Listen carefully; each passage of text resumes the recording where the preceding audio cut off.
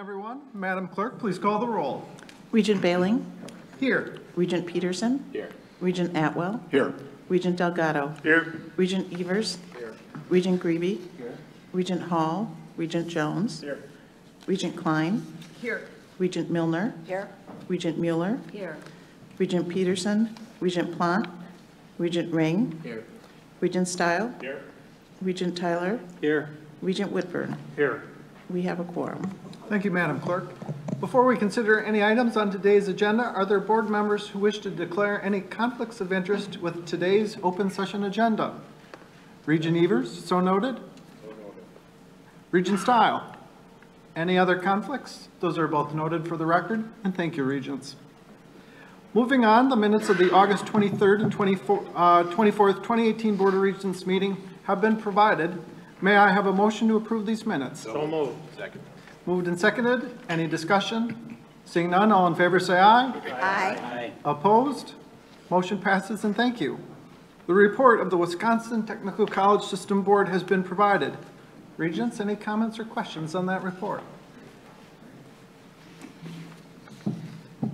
Seeing none, we'll get formally started. Thanks again to Chancellor Ford and her team for her great hospitality. It's always a privilege to come to this campus. It's a privilege to have been here yesterday and today and take part of their 50th anniversary celebrations.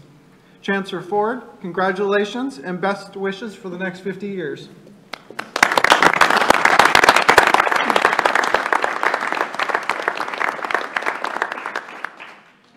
Following up on the Guardians Initiative presentation we heard at our last meeting, Chancellor Ford and Regent Vice President Peterson have co-signed an op-ed on the broad value of higher education and the UW system within Wisconsin.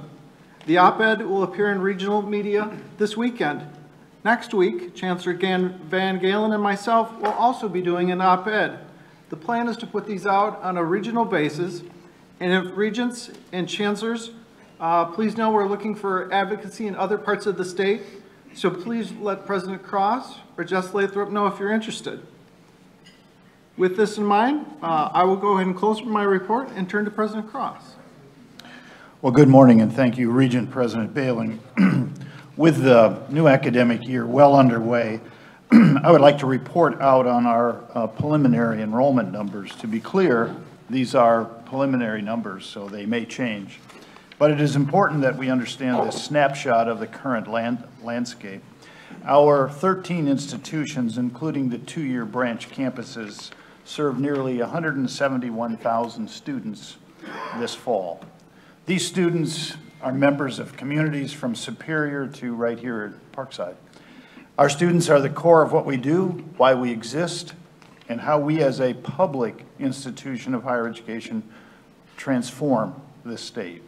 Our impact beyond numbers goes beyond numbers. We see it in individual stories. You'll hear one today from Siva that change neighborhoods, communities, cities, states, and entire economic sectors.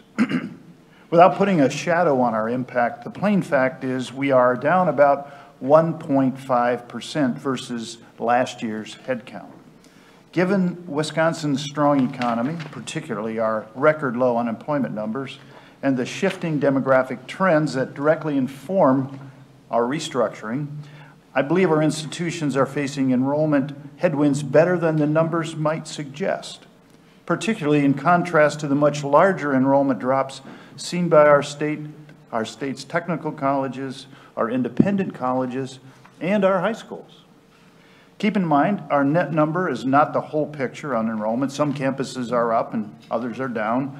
I urge our chancellors who face enrollment challenges to continue their work to recruit and retain Wisconsin's best and brightest, as well as students from around the country and around the globe.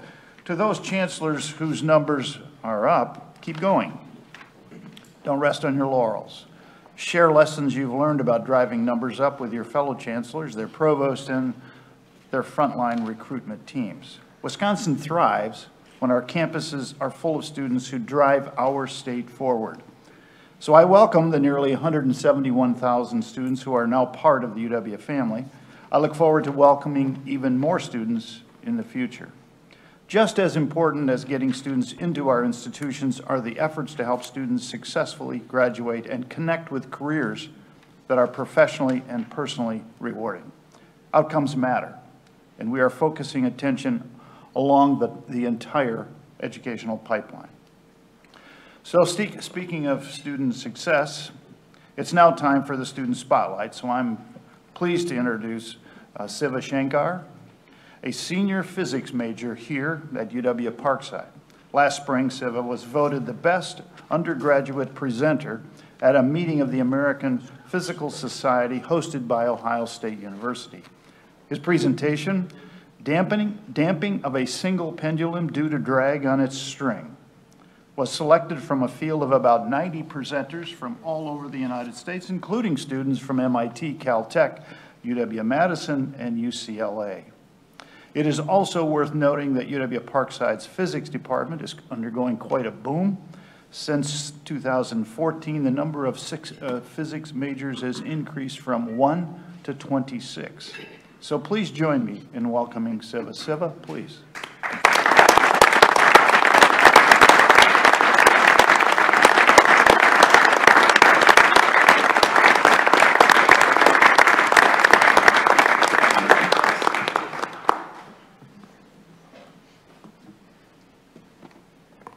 Hello? Is this working? Oh, perfect. So first off, I'd like to thank Chancellor Ford for giving me the opportunity to be here today and attend this meeting. I'd also like to thank the Board of Regents for giving me the opportunity to speak to you all and tell you a little bit about my story and, more importantly, boast a little bit about Parkside.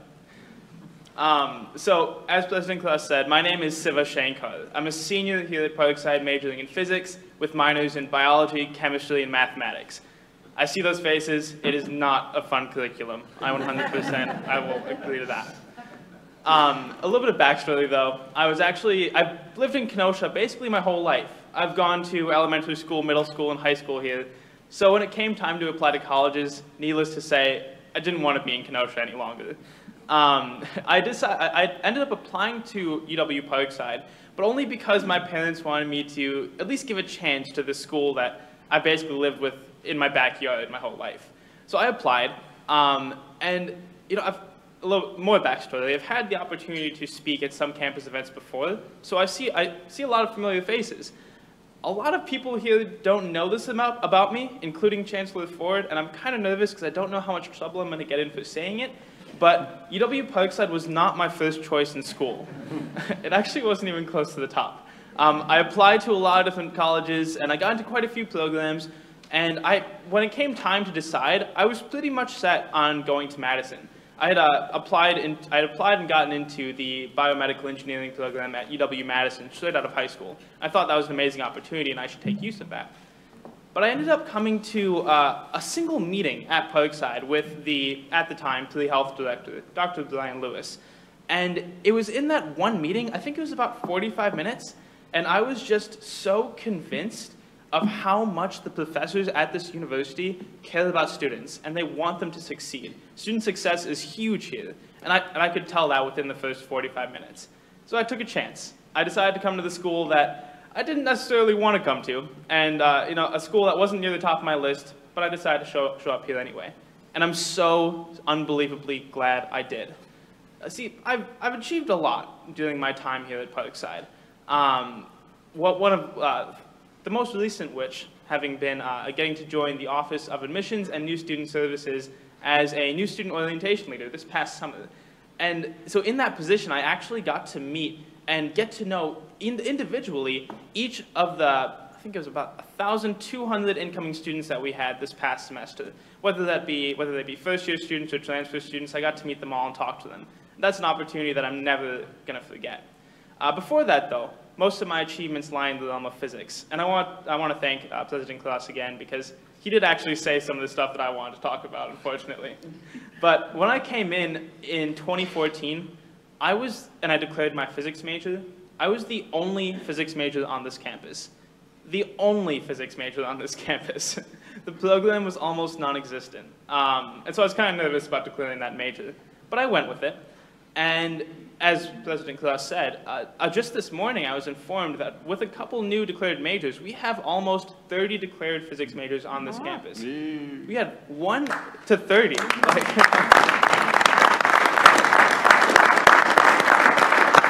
It's unbelievable. The program has grown exponentially. And although I'd love to take some credit for that and pretend that I'm just spreading my love of physics to the world and all that, it's actually thanks to the faculty here. All the faculty here, especially the physics faculty, have just worked so tremendously hard to make this program as successful as it can be. I have to give a shout out to my advisor, Dr. Mahasby. The work that he's put into the physics department has been insane. So let's just give him a round of applause. So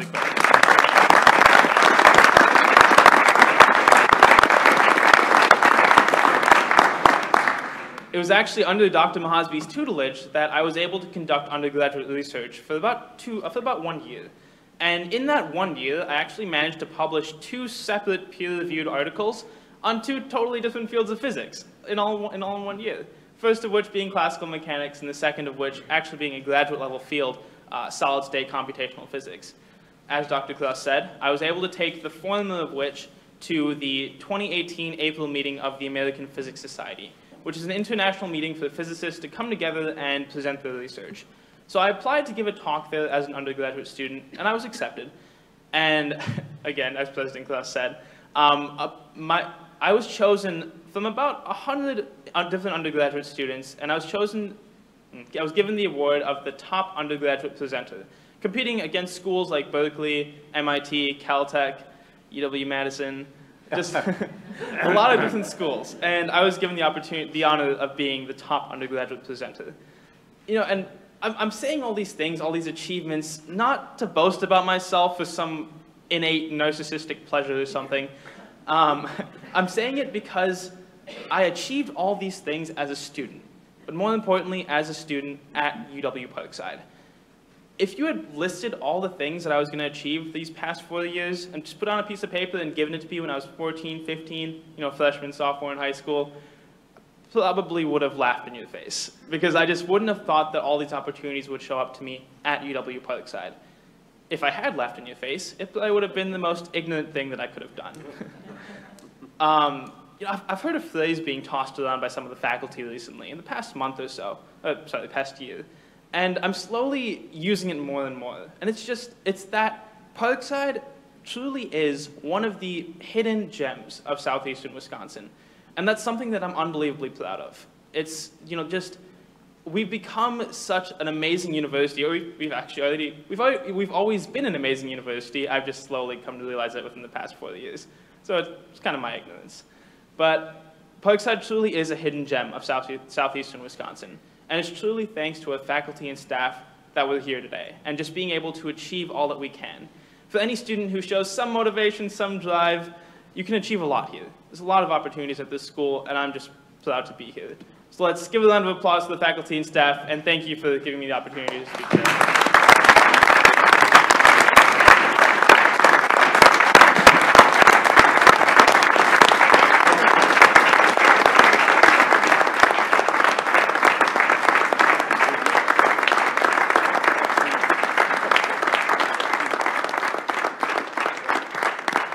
I don't want to delay the meeting too much longer. I'm sorry.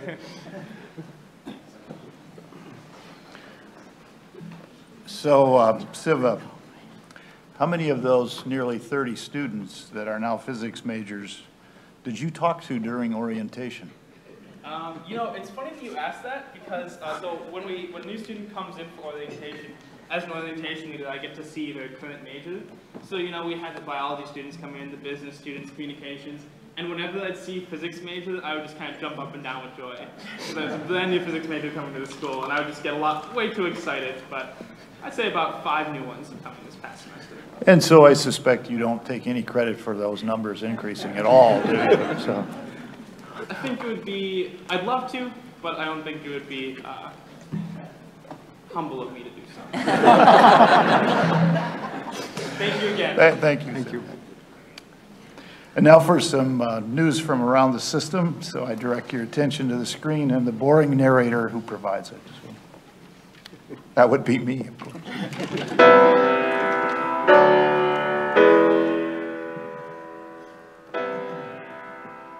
UW-Parkside is making its mark in professional sports. Student Andrea Wagner completed an internship with Ford Field, home of the Detroit Lions, and UW-Parkside alumnus Dwayne McLean leads business operations for the Detroit Tigers. The school has earned a top 5 ranking by schools.com for its sports management degree program. UW Green Bay is giving back to the community in meaningful ways. This fall, more than 500 new students cleaned up Bayshore County Park. The campus also hosted the Regents' annual back-to-school store, helping to provide 1,500 elementary students with free back-to-school essentials.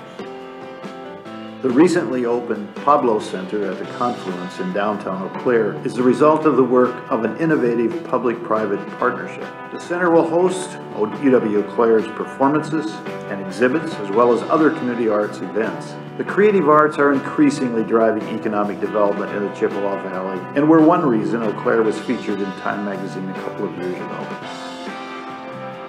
UW-Whitewater is launching a new app called Involvio to help drive student engagement from orientation to graduation. Students will have access to class schedules, campus resources, advice, calendar, and more on their phones. About 300 freshmen are currently piloting the app. UW Superior's new Pruitt Center for Mindfulness and Well-Being will become a gathering hub to provide resources, expertise, learning projects, and personal and professional development activities for students and employees. The center also promotes wellness by establishing partnerships and collaboration across the campus and within the community. UW Stout's supply chain management program helps Wisconsin companies efficiently move their products through manufacturing and distribution. STEM College Dean Chuck Bomar says supply chain is about creative, real-time problem solving. Students Greg Copps and Destiny Wojtik recently had internships at Plexus in Appleton and at Greenheck in Schofield. UW Stevens Point just opened its new chemistry biology building.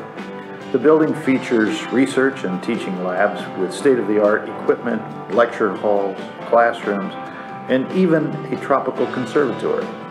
The campus has more than 1,300 students in biology, chemistry, biochemistry, and natural science disciplines. This building, the first major new academic building at Stevens Point in 40 years, showcases science and expands research opportunities for students. This year, UW River Falls accepted over $3 million in external grants to fund research and academic programming. This year's grant activities involve 77 partners, including 5 Fortune 500 companies. One ongoing partnership with John Deere, for example, aims to advance emerging technologies that use big data to help farmers make informed decisions. UW Platteville faculty and undergraduate researchers are developing eco-friendly material for 3D printing. Dr. John Obeliadon, Associate Professor of Mechanical Engineering, and Dr. Joseph Wu, Associate Professor of Chemistry, are using wood waste extractions to develop a low-cost biocomposite for 3D printing applications, creating an eco-friendly substitute for petroleum-based printing products. Students in the UW-Oshkosh Master of Business Administration Executive Program are given the unique opportunity each year to establish international business partnerships. This year's cohort of 24 students visited companies in Stockholm and in Prague. UW-Milwaukee signed an agreement with Foxconn Technology Group to create an international co-op program starting this semester. UW-M engineering students will study at a university in Taiwan and work at a Foxconn facility there before returning to UW-M to complete their degrees. Nearly 80% of all students at UW-M will have completed an internship, student teaching, or other work experience before they graduate. UW-Madison's Field Days, held at Arlington Agricultural Research Center, hosted more than 200 farmers, ag extension agents, and industry experts. They learned about the latest research into pest management, fertilizer, drainage, gene editing, and more. The College of Agriculture and Life Sciences regularly holds Field Days at its 11 research stations around the state to share insight into farming issues. UW lacrosse students get in the field experience right in their backyard. They benefit from hands-on environmental studies classes and internships in the nearby Lacrosse River Marsh. They even research the impact of potential railway spills on microscopic organisms. Their efforts greatly contribute to the region's vigorous economy and healthy environment.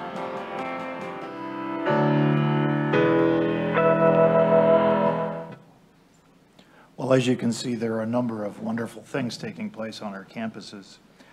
Another quick update. Last month, we announced that former Governor Tommy Thompson would lead the UW System Business Council. This council, which is comprised of more than 24 business and industry leaders from across the state, is designed to foster increased dialogue with corporate leaders and to better align the university with the needs and expectations of employers. We're pleased that Governor Thompson agreed to do this, and he has already, as several of you know, energetically chaired his first meeting. Turning now to 2020 forward, today we present our second annual report. For the benefit of newer regents in 2020 forward, we crafted a strategic framework for the future of the University of Wisconsin. The framework is focused on how the university can most directly and effectively help the state prepare for the future.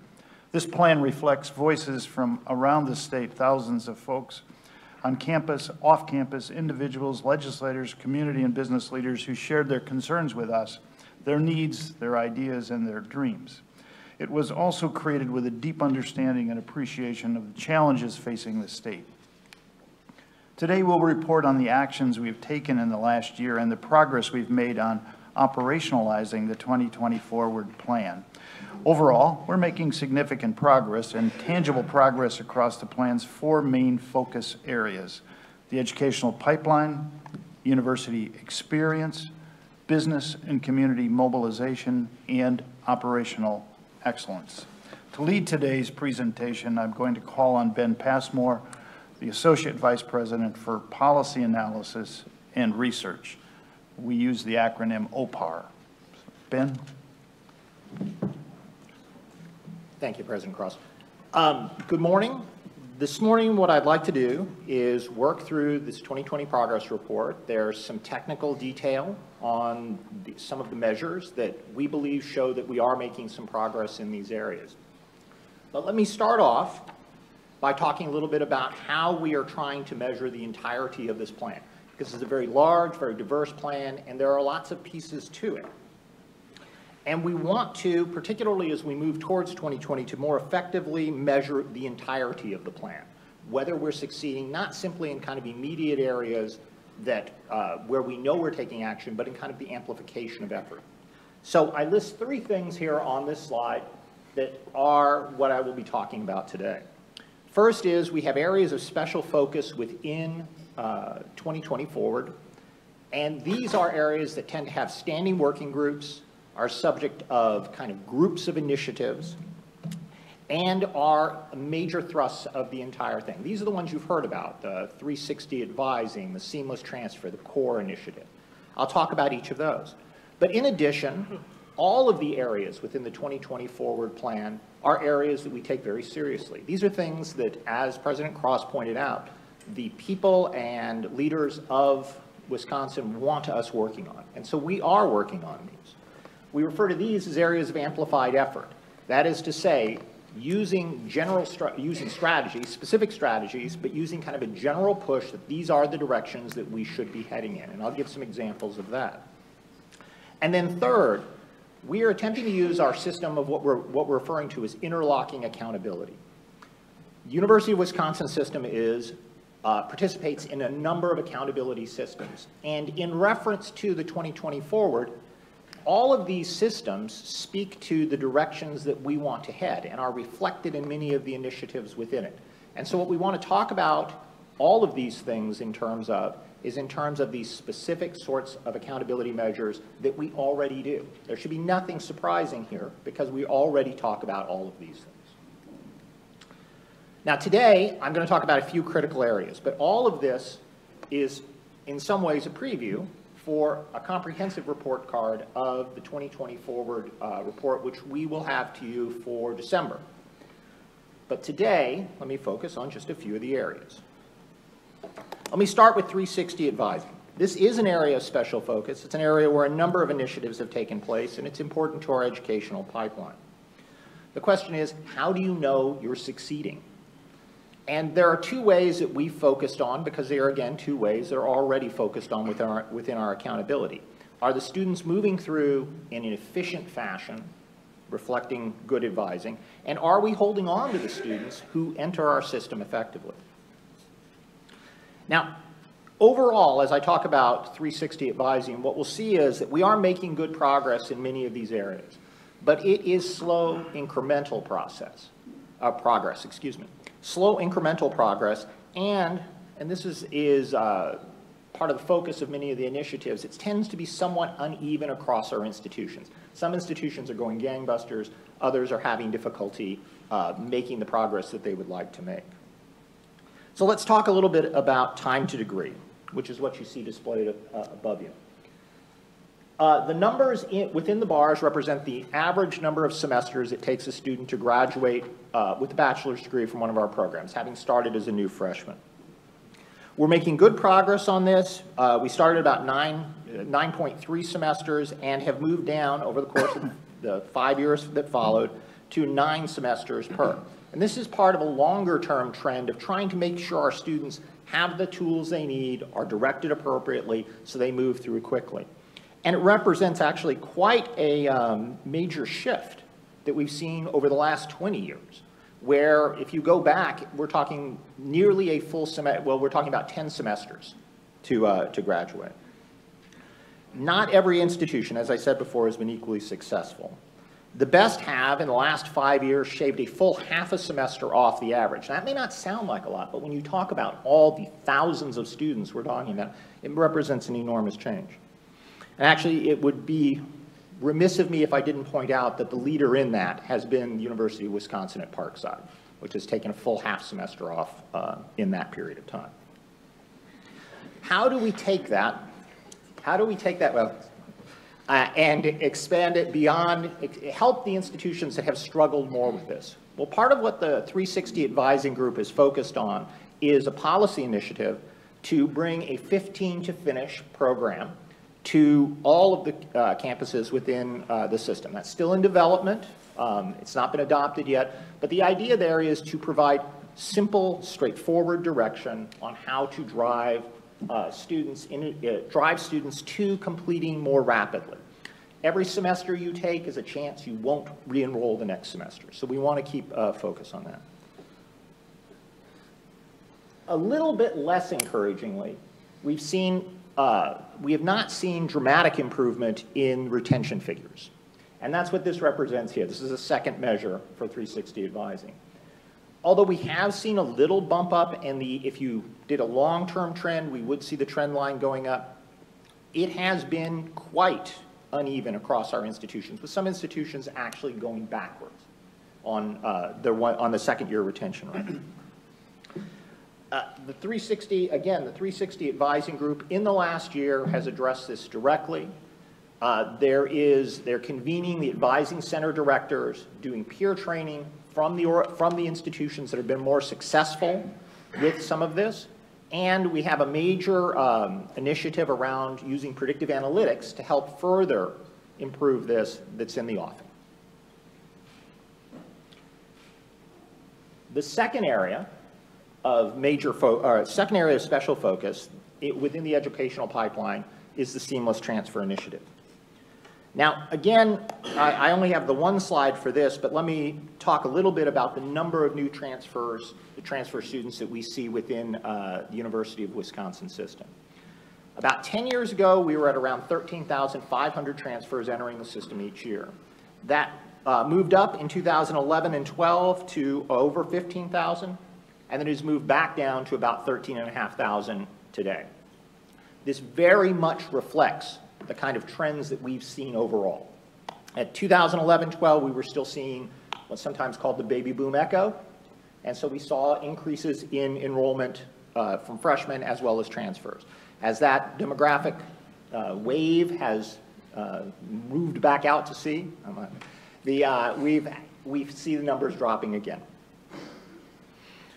Now, perhaps more telling, because it's not simply transfer, it's seamless transfer here, we wanted to look at whether or not students were, in fact, entering as transfer students and then succeeding. And so what you have in front of you is the 4- and 6-year graduation rates of those students. The 4-year graduation rate has moved up more than 2 percentage points over the last 5 years, and the 6-year graduation rate has moved up 2.5%. Now, obviously, with transfer students, we'd like to see them move through in 4 years because they already have credits accumulated. However, it's still, I believe, an encouraging trend when we see their graduation rates moving up, even if it does take a bit longer than we might have wanted to. Now, seamless transfer is perhaps the area that has seen the most activity of any of these over the last year, because the single initiative action that most affects that is the restructuring. And it will change fundamentally the way our students move from our 2-year campuses to the 4-year campuses. So you have had many and will have additional presentations on restructuring, so I won't dig into that too deeply. But parallel to that, the Seamless Transfer Group has been working throughout this year on issues of policy, on issues of curriculum alignment, and specifically we're focusing on data and technology in an attempt to eliminate, again, seamless transfer, attempt to eliminate some of the small traps that students fall into where they can't get their equivalencies easily in a straightforward fashion, or where they have difficulty understanding what transfers and what doesn't. So we're using data and technology to try to alleviate some of those. Let me talk about the university experience.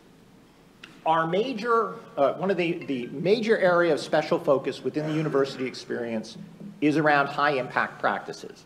Now, again, I know you've heard a little bit about this, but I should at least put it in a little bit of context. High impact practices are a wide group of different things that students experience on campus. The most critical element of which are they have a close interaction with faculty members and are doing something that requires them to think very critically and involve themselves in work that is both applied but also requires them to really take the knowledge they have to a different level. It includes things like service learning, learning communities, internships.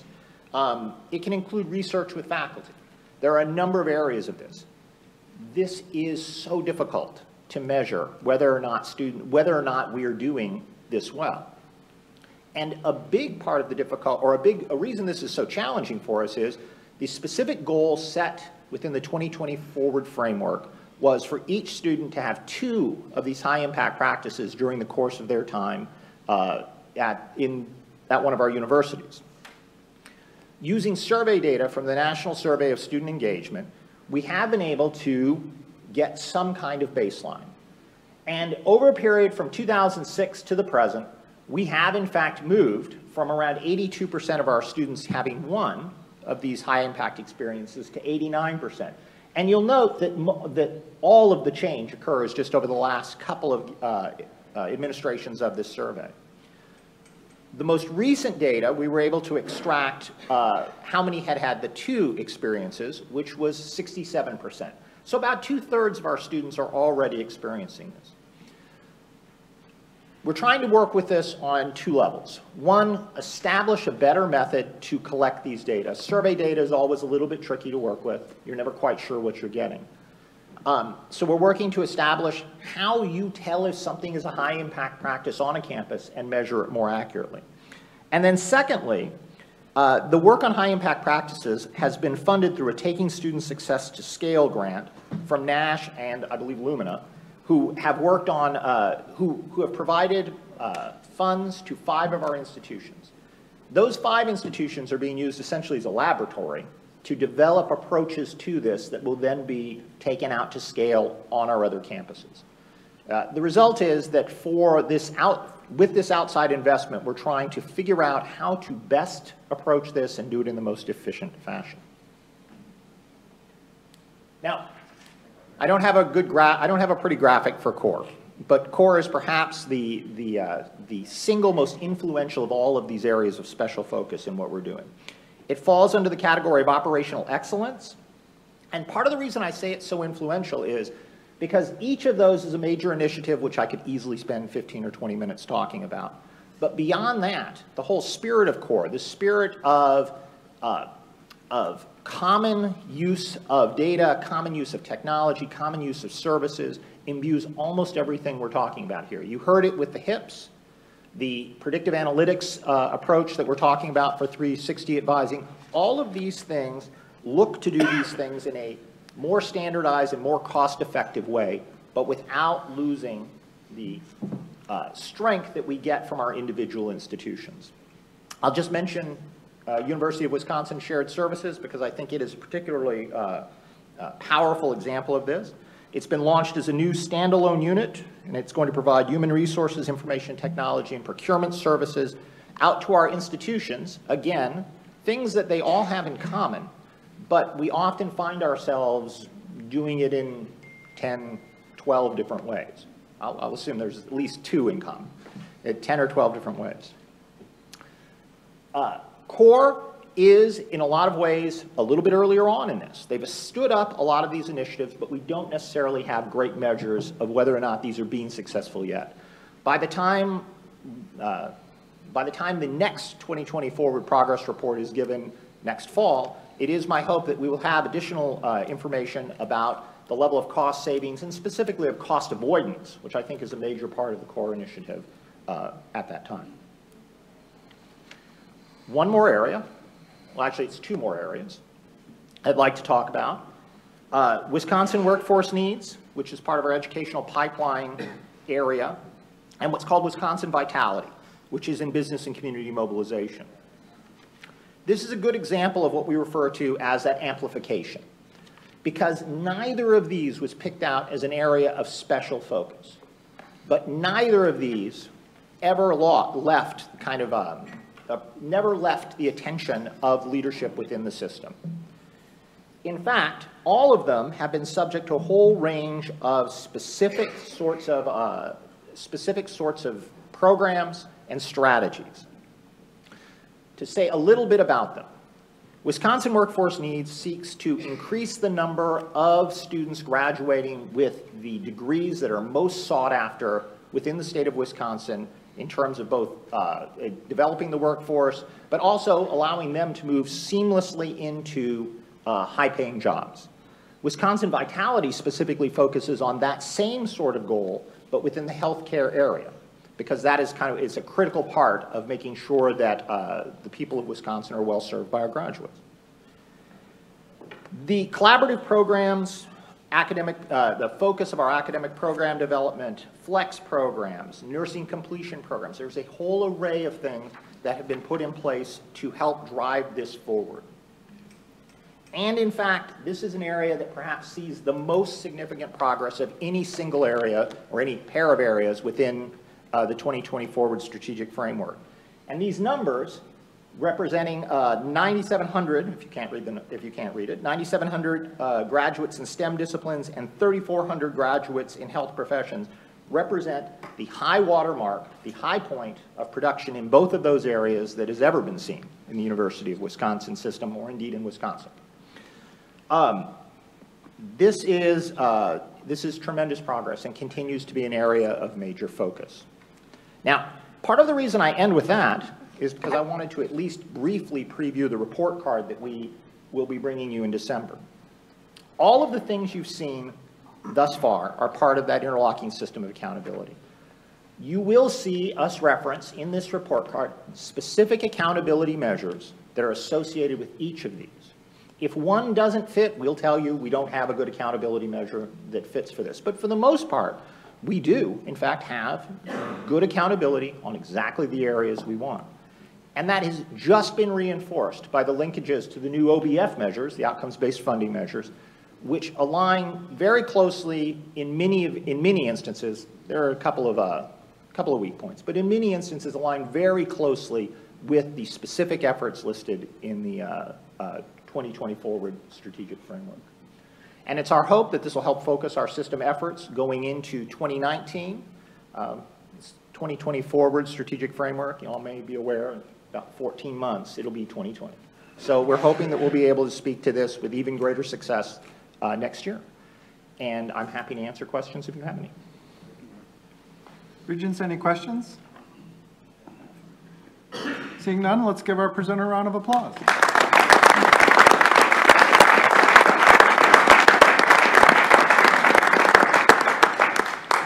Thanks, Ben. Appreciate that very much. Finally, the Fund for Wisconsin Scholars has awarded approximately 580 new four-year UW system students and 324 transfer students with need-based grants. It is the second year in a row that all eligible transfer students were funded. The Fund for Wisconsin Scholars is a private foundation established in 2007 by a founding gift of $167 million from John and Tasha Morgridge. It provides need-based grants which do not need to be repaid to graduates of Wisconsin public high schools attending public colleges to support their access and completion. Over the last 10 years, the Fund for Wisconsin Scholars has awarded about $65 million to eligible students through UW System's four-year schools and $8 million to Wisconsin Tech College system students. As of this year, the fund has decided to provide awards to UW System students exclusively. We are grateful to the Morgridges for this important support. That concludes my report, President Balin. Thank you. We'll go ahead and move on to committee reports. I'll now call on Regent Klein to present the report of the Research, Economic, and Innovation Committee. Madam Chair, the floor is yours. Thank you, President Baling. Yesterday was a great meeting for the READY Committee. We had two tremendous presentations. We started out with a panel of four extremely dynamic and impressive young women from University of Wisconsin-Parkside, women innovators, students, and they were introduced by their faculty representatives. They discussed the innovative activities and opportunities here at UW-Parkside, focusing in large measure on undergraduate research. It was very interesting to all of us that they were introduced by faculty mentors. And some of the takeaways I would have to say, I think on behalf of the committee, were that undergraduate research is very important here within the UW system and specifically here at UW-Parkside, that it wouldn't be possible without faculty members to work and mentor these students, that the students themselves talked about the importance of diversity and inclusion at this university, and that we can't underestimate, and it was on the previous screen in the previous presentation, the importance of high impact practices and opportunities for our students. And I would put, of course that includes internships, co-ops, the wide variety of different extracurricular activities, but really important, I think we need to focus on it, is undergraduate research. That's something that helps students gain such tremendous experience that is launching for them in their careers. And it's really alive and well on this campus, and I want to say we were all extraordinarily impressed with the women researchers, student researchers that we met, and we were also impressed with the level of faculty involvement. The other presentation we had was equally as important and impactful. We heard from Jella Trask, who was with the WEDC, and she gave us a really detailed update on the WEDC's efforts to assist in the Foxconn development of Wisconsin Valley here. And obviously that's important, and we could all see it as we came down to this region and to UW-Parkside. We heard about all the phases of development. We heard about the what the state is doing to ensure, I guess, on the first phase, that the construction industry is from all over the state is able to participate in the economic impact of the Wisconsin Valley development.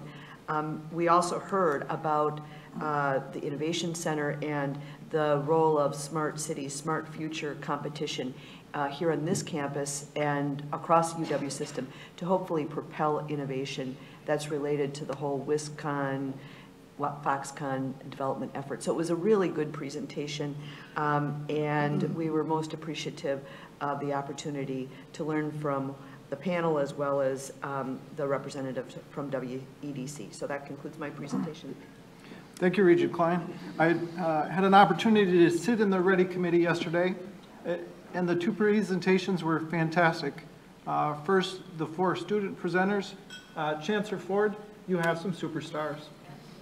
They were tremendous. Secondly, with the Foxconn report, great to hear the progress. Great to hear over 2,200 Wisconsin employees have already been hired, with more to come. So those were two great reports. And I think Regent Tyler had a question. Regent Tyler. Actually, a comment. If these young women were mid-career and made this presentation, we would have been impressed. The youngest, 19 years old, graduating next spring, peer-reviewed articles published, multiple. It was incredible, the level of engagement and the advanced studies that they're doing, and it just, we were blown away by their presentation, so I just couldn't let it pass without commenting. Thank you. Agreed, and thank you, Regent Tyler. Any other questions on the Ready report? If not, we'll go ahead and accept that report, and thank you, Regent Klein. Regent Whitburn, please bring forward a report of the Business and Finance Committee.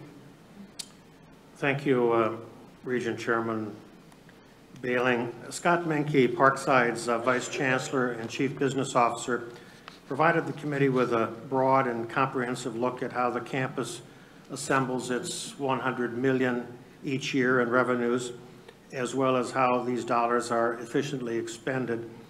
Faculty and staff, FTEs, have been reduced about 60 positions here at Parkside over the last half dozen years. Scott has developed very innovative methodologies for the distribution of dollars throughout Parkside's colleges and programs. This may well be a template for other campuses to consider looking at.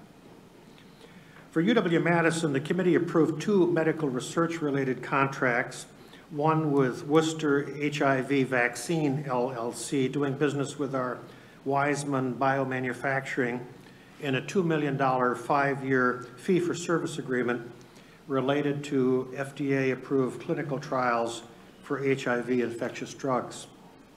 The other contract is with Surview Technologies, a Boston firm working in partnership with our Department of Geriatrics and Adult Development, doing clinical trial data analysis in the Alzheimer's disease research space.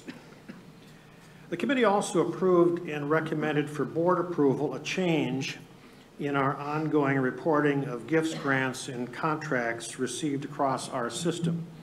As you'll recall, for years, we've seen these reports every quarter. Vice President Nelson has recommended that a reporting schedule of a mid-year and a year-end report should be adequate. In other words, we'll go from 4 reports a year to 2. The committee agrees and recommends the board embrace that change. Board members will also recall the mandate from the legislature that we report to them annually on the status of our program revenue reserves, with campus-by-campus report on reserves that we have in place in the various campuses as of the end of the fiscal year on June 30th, and also provide breakdowns to the legislature of reserves that are obligated, planned, and or designated for specific use. Our total unrestricted assets in program balances at the end of the fiscal year was $907 million. It was up $55 million from a year ago. The report that we're submitting indicates that 78% of the total are either obligated, planned, or designated for specific use. The committee also received the year-end financial management report. This report has been evolving here over the last 4 years since then Regent President Falbo called for its establishment. This past year, the system revenues were $270 million stronger than budgeted in June of last year for fiscal 18, while expenses came in $22 million below the budgeted levels. We received an update from Kathy Mayer on progress that she and her information security team are making in establishing priorities, planning enterprise investments, and ongoing and upcoming initiatives. Is IT security an ever-increasing risk across our system? You bet. but the committee feels very positive about progress that we've made this past year in strengthening our hand in this critically important arena.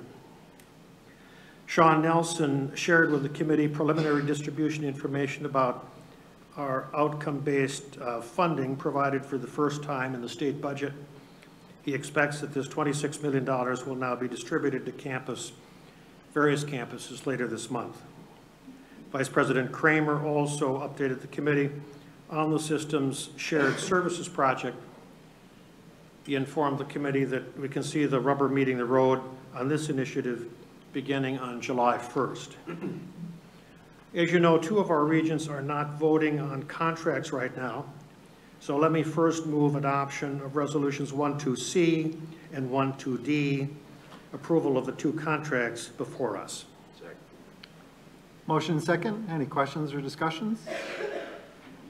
Seeing none, all in favor say aye. Aye. Opposed? Motion passes, and thank you. Thank you. Now let me move approval of resolutions 12D and 12E, covering the remaining actions that the committee took. Second. Motion and second received. Any questions or discussion?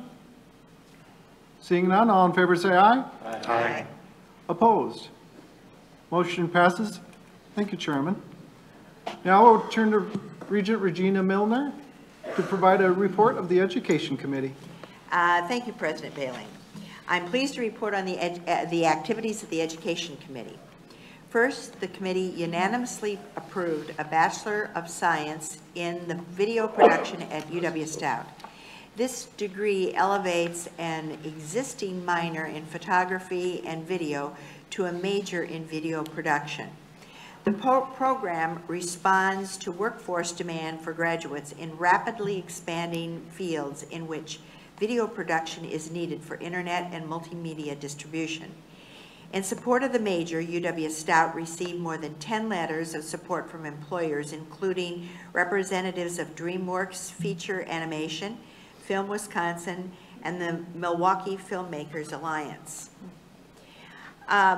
I want to make a comment about this. This is the first time in the system that we've had a video production that wasn't within the arts department. This is actually within a technical department, and it's for business purposes only. And it responds to a need in the market, and it responds to a unique need that isn't being served at any other institution. So we were all very pleased with the market study and with that particular information. Second, Chancellor Van Galen and Provost Davis sought approval for the UW River Falls revised mission statement.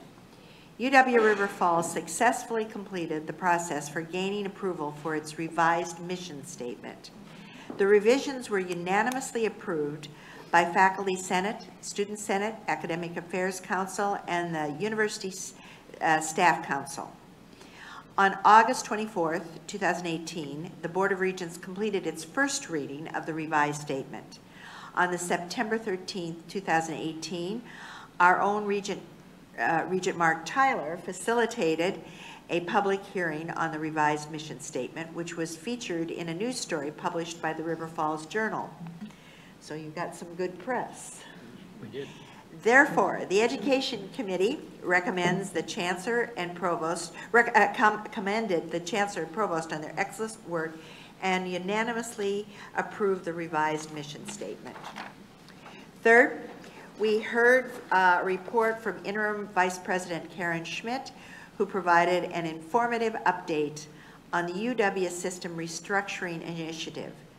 Notably, Vice President Schmidt will present to the full board on the restructuring at today's meeting together with Vice President Kramer. Next, the committee spent a considerable amount of time discussing our teacher education initiative. I'd like to just review what we've done over the past 4 months, just briefly review so you know. I want you to know that online you have an executive summary of those 4 months. We've also videotaped it, so you have an opportunity to see them if you're interested if you're interested, and I have copies if you're interested. I put so much emphasis on this because we've worked for 4 months on this teacher education initiative, and we are creating a task force that's going to be looking at some serious the implications and some ways to deal with those implications of the upcoming teacher shortage. This is an important initiative from the Education Committee, so I apologize for taking a little time to review it. I want you to remember that in February 8th of 2018, we had, thank you very much, Regent Evers, we had the process for improving educator preparation programs leading to licensure, which was presented by Dr. Shields Briggs from the state of Wisconsin, Department of Public Instruction. So we did that on the 8th to find out about licensure. Then in April, we had an overview of 20 plus years of UTeach and its impact, which was presented by Dr. Marianne Rankin, who's the provost of the University of Maryland at College Park. That gave us an idea of a different way to prepare special teachers in our high school areas, particularly our STEM areas.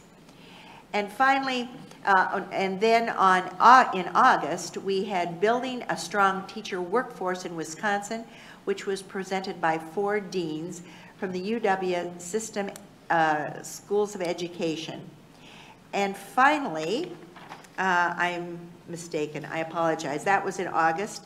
We did have another one in June, which involved our provosts from UW Extension, UW Milwaukee, and UW Stevens Point in Superior, and that was in June. And what they explained to us was the university's academic array for teacher education programs. That was followed up by the deans. Recommendations came from the provost, came from the deans, and they're all included in the executive summary. We wanted to take this time at our education meeting to discuss what we had heard before and to more or less frame some things that we wanted the task force to be doing. So in order to inform that analysis, I invited the provost from each of the UW institutions to join us at the meeting table, and we had a good discussion. During our discussion, we considered steps forward to increase the enrollment in UW colleges and schools of and colleges of education, reduced student loan debt and time to degree, which was an important discussion piece, and it was an informative discussion piece from the perspective of the provost. Meet workforce demand for teachers, especially in high-need schools, raise public esteem for the teaching profession in Wisconsin, increase retention of teachers in the profession. Third, we from those excuse me, I have my the last 2 areas that we discussed were increased in certification of teachers in specialized areas and decrease the need for emergency certification in Wisconsin, especially by offering more summertime and online professional development opportunities for teachers. That completed our discussion, and we went on to hear from Provost Rob Dukoff, who delivered an excellent presentation entitled Recommitting to Our Vision, Renewing the Academic Plan to Lead UW-Parkside to 2020. For that reason, I would like to move the following resolutions for adoption by the board. Resolution 1.1B, it is approval of the Bachelor of Science in Video Production at UW-Stout. And Resolution 1.1C, second reading and approval of the proposed UW-River Falls Select Mission Change. Second. Motion and second. Any questions to discussion? Seeing none, all in favor say aye. Aye. Opposed? Motion passes. Thank you, Madam Chair. Does that conclude your report? That concludes my report. Thank you. Thank you. We'll now turn to Regent Stile to hear a report of the Capital Planning and Budget Committee. Chairman Stile, the floor is yours. Thank you, Regent President Bailing. Since the Audit Committee didn't meet this week, I think we can all agree that Capital Planning and Budget was the most exciting committee of the meeting.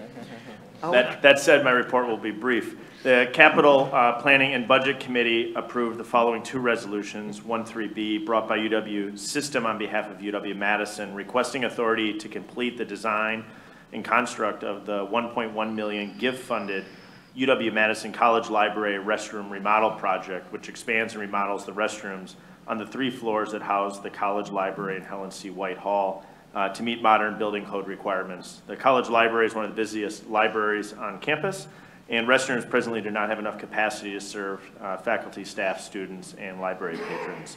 Resolution 13C, brought also by UW System on behalf of UW-Madison, requested authority to complete the design and construct the $1.4 million gift-funded UW-Madison Memorial Library and UW Press remodel project. The remodeling will allow UW-Madison to relocate UW Press back to campus and thus reduce future costs by eliminating the need for a lease. UW-Parkside presented the committee with information about capital planning and budgeting for student success, and Alex Rowe, Vice President Alex Rowe, updated the committee about cost containment measures. I then move resolution 13B and 13C. Second. Moved and seconded. Any questions or discussion? Seeing none, all in favor say aye. Aye. Opposed? Motion passes. That concludes my report. Thank you. Thank you, Chairman. We'll go ahead and move on to the next item on our agenda. Item number 9. When the board approved the UW colleges and UW restructuring, I committed to the board that this would be a standing agenda item for the next 6 meetings. Time went fast, didn't it? Today's the 6th report. But much has been accomplished since our last meeting, and to tell us about it today is Vice President Karen Schmidt and Vice President Rob Kramer. If those two could please join us, and good morning to both of you.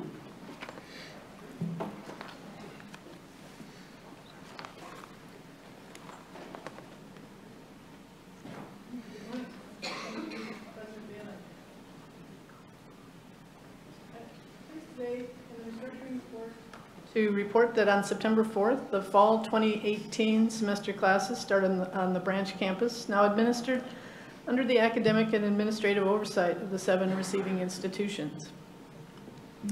After the board approved branch campus names in August, several campuses held campus convocation and community ceremonies to celebrate the beginning of the fall semester and the arrival of new campus signs and school colors, which reflected not only their new campus names, but new opportunities for engaging the university with their branch campus communities.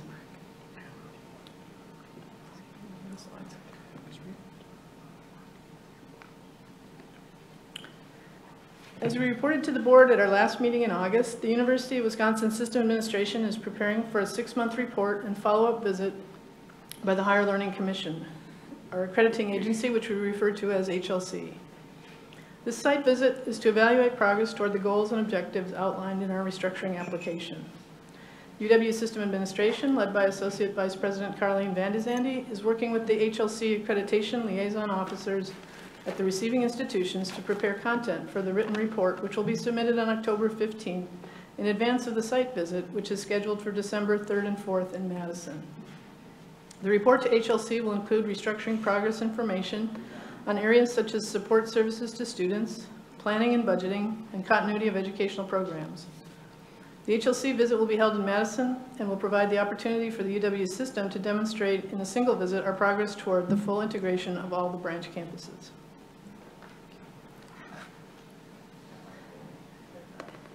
In news on the transition of faculty and updates, the UW System Office of Academic and Student Affairs continues to monitor and support the faculty transitions that have resulted from the restructuring of UW colleges and UW Extension. Related to the UW colleges faculty, the board formally memorialized the transfer of faculty tenure from UW colleges to the receiving institutions in Resolution 11049 at the board meeting on June 7th and 8th this summer. This resolution preserves and recognizes the tenure that the UW College faculty had earned prior to their employment being transferred to the receiving institutions on July 1st. Restructuring also transferred UW College's tenure track faculty members to the receiving institutions. Tenure track faculty members hold a probationary appointment until there is an institutional decision on tenure. Since the July 1st restructuring moved forward, staff from the Office of Academic and Student Affairs and the Office of General Counsel have met with each of the provosts on the receiving institutions to discuss the institutional transition plan for tenure track branch campus faculty members. Each receiving institution now has in place a plan for the tenure and promotion criteria by which their branch campus tenure track faculty will be evaluated. Similarly, the Office of Academic and Student Affairs is now working with the UW Colleges Services and the receiving institutions to identify and develop a transition plan for UW Colleges emeritus faculty so that the recognition of this appointment can be transferred to the receiving institution as a result of the restructuring. At UW-Madison, the planning for the UW Extension faculty tenure transition continues. This month, the UW-Madison Faculty Senate began to consider a resolution related to the transition of tenure for the faculty of UW Extension. And within UW System Administration, our offices are now involved in significant efforts to implement the integration of UW Extension personnel and programs. Programming units that are transitioning into the system administration structure include continuing education, outreach, and e-learning, the Institute for Business and Entrepreneurship, the Wisconsin Humanities Council, the Wisconsin Institute for Public Policy and Service, and the Instructional Communications Systems team. Leadership teams are actively working with the restructuring project management teams to ensure a smooth and successful transition of these units into system administration by July 1st, 2019. I'll now turn it over to my colleague, Rob Kramer. Thank you. This actually is a summary graphic of a number of things that are going on with respect to the transition of services. As you may recall, the January 2017 application to HLC indicated that services to branch campuses would be provided under an MOU in phase 1 of the restructuring. This took effect July 1st, and here's a summary of the services by group and when receiving institutions will be taking over responsibility for that service delivery. Several services listed in groups 1 to 3 have already transitioned to the receiving institutions. We're also working to expedite a number of services shown on the right, with some campuses moving faster on particulars related to those. Our goal throughout this continues to be providing uninterrupted services to students, faculty, and staff during this year while we have an orderly move to the receiving institutions of this work.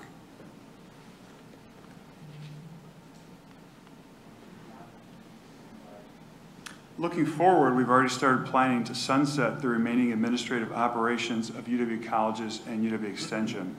We're organizing this around assets, financials, compliance and records, and staffing. Over the next 3 months, we'll identify owners for each area of the sunsetting work, identify key communication needs, and complete implementation plans for all categories of activities. The HLC submission with its phase 1 and phase 2, along with the MOU, will guide and inform this work.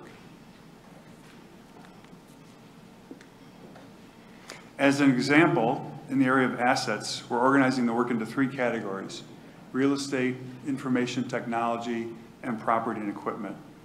Each category is going to have an owner who's responsible for the complete and orderly sunsetting of activities and ultimately signing off on the conclusion of all the work. I think that completes our prepared update. Thank you. Are there any questions by board members for our 2 vice presidents? Any other questions? I do have one question for the board. Since this is the 6th report, the final report, what's the board's preference in terms of, is this an item you want me to bring up at a future meeting, say the December or March meeting? Are you comfortable? I know I'm very comfortable with, I think this transaction, for lack of a better term, has gone immensely smooth. I'm particularly appreciative of the chancellors in terms of how they've got out into the regional communities and gave assurances that this was only going to continue to make our programs better. So I'm comfortable, but any preferences on the board? I do have a preference that we continue to have a presentation. And the reason for that is that this is significant enough that thank God it's going extremely smoothly, which we should celebrate. Okay, we shouldn't just get news that are really bad. So thank you very much to everybody involved. But unless you report, we won't know. okay? And one day we'll find out this is all being done a year ago, and then we'll say, my goodness, that went so well. I'm sorry, we'd like to know how well it is going. So my idea is keep the pace going for as long as there's significant transitions going, because we need to know. Well stated, and I'll make sure it's on a future agenda. Regent Milner. I agree with that, and I like it. I like the fact that it's succinct, and by having a periodic update, it can be a brief report. And if we've got any additional questions, I've got a couple of additional questions, but I don't want to ask them here. They're sort of housekeeping questions, but that keeps it front and center. This is one of the biggest things that we have done as far as a structural organization in a very long time, and I think, if not just for us, because we can ask internally, also for the public at large to know, just have a periodic update. I think it's a good idea. Well stated. Thank you, Regent Milner. I'll go ahead and make that commitment. If there are any other questions, let's give our two vice presidents and President Cross a round of applause.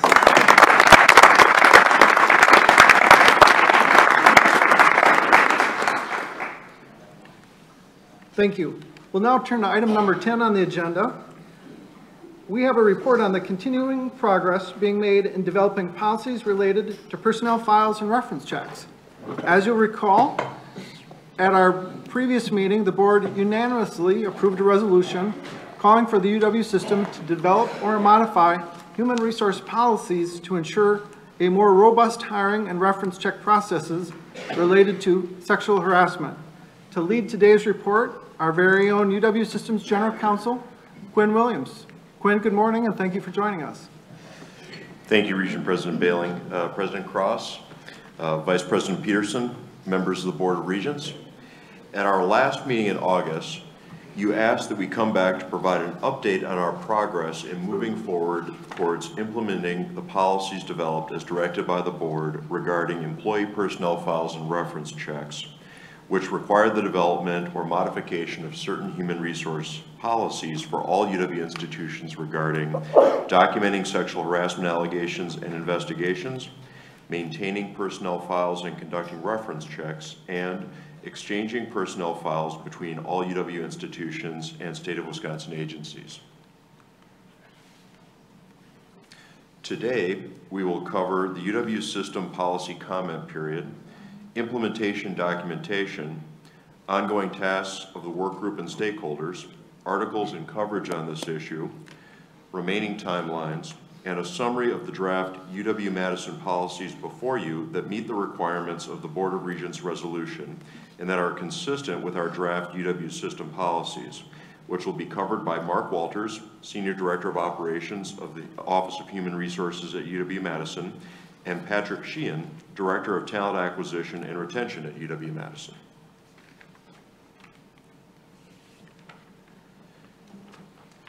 Following our August Board of Regents meeting, the work group developed an online comment form open to all UW employees using our standard University of Wisconsin System Administration policy comment process. This form was distributed on September 17th and was open through today. Additionally, shared governance groups working through their individual campus leadership and human resource directors have until October 31st to submit formal group comments, which is outside of the standard UW system policy comment process.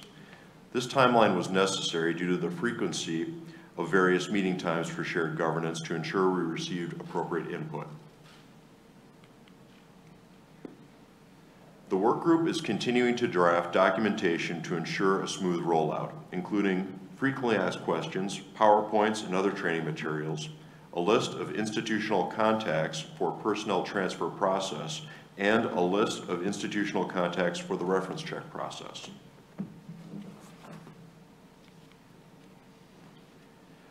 Other ongoing tasks of the work group include working with the Department of Administration to clarify procedures and processes for sharing personnel files between UW institutions and state agencies, researching options for electronic storage of personnel files, and soliciting feedback on implementation advice from national professional organizations. By way of example, Senior Associate Vice President and Chief Human Resource Officer for the University of Wisconsin System Human Resources, Dr. Shanita Brokenberg will be presenting the background of our draft policies and answering questions and the keen interest she has been receiving from a number of her Big Ten colleagues at the upcoming Big Ten Conference of Human Resource Officers. Also, since our August meeting, there has been increasing interest outside of our Big Ten colleagues, and we have included some of those articles for your reference, including a recent article by Inside Higher Education, which we have included in your folders. We believe this highlights the board's unique, first-of-its-kind approach nationally on this issue.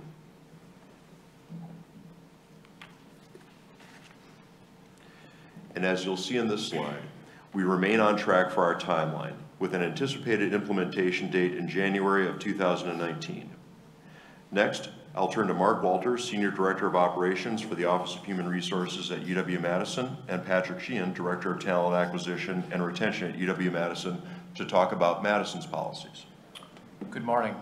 So as far as with UW-Madison, we have gone forward and drafted policies that are in parallel with the UW system UPS policies to meet the Board of Regent resolution as far as the intent.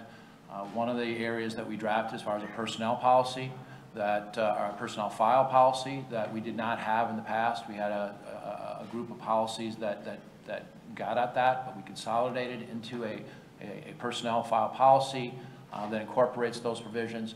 And we also had a current policy as far as recruitment, assessment, and selection that basically creates the reference check aspects of the commitments that we're going forward with, again, to meet the Board of Regent resolution. And so what we've done as of the last few weeks is that we've engaged our campus stakeholders as far as the development of these policies, talking about the logistical elements. You'll notice the policies that were provided to you do not identify the procedural aspects of how we're moving forward to meet those provisions, because there's a lot of things under the hood that we need to work through. But we're really having a lot of discussions as far as how we're going to operationalize those things on a large campus as far as UW-Madison.